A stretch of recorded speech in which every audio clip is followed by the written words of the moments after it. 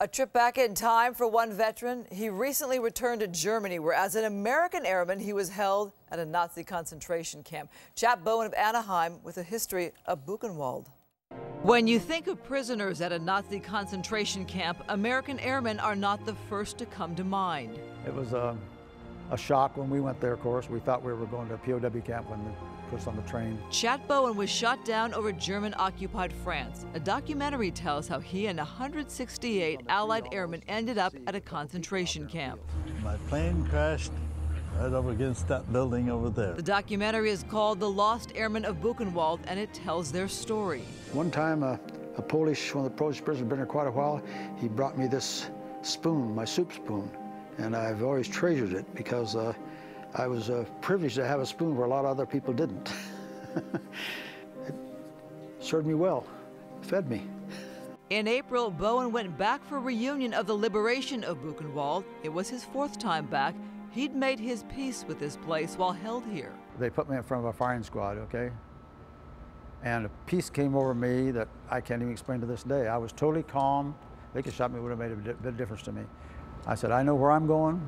I know where you guys are going. It's in my mind. Is it hard to go back and see that? The chimney, the crematorium? 56,000 Jews and others died at Buchenwald. They told us when we got there, a lot of prisoners say, the only way you're ever going to leave this place is up the smoke out of the pipe. That was a common term. How frightening was that for you? I just never thought I'd get out there anyways. Bowen traced the steps. You know, huddle back to back. Where he and the airmen lived and slept for 2 to 3 months, portrayed in this documentary. We had a blanket for 3 men. It was getting kind of cold at night. We had no shelter, no shade, just like about living like cattle. This time, he took his grandchildren. His story, now part of their history. As you go back to Buchenwald, what memory stands out for you?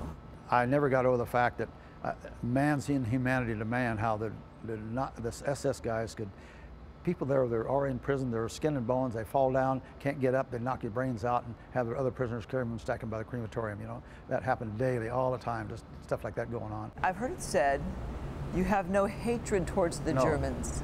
I think hate is a serious problem through the world, and I dislike what they do. I don't agree with it and all this stuff, but I don't hate people.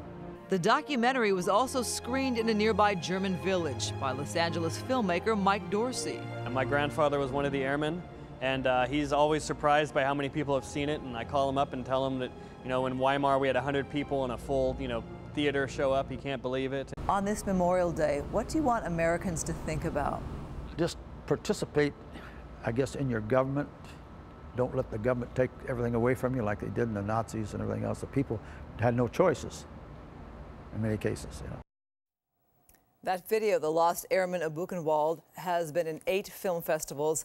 Now there's a push now for wider distribution, so you should see it out there.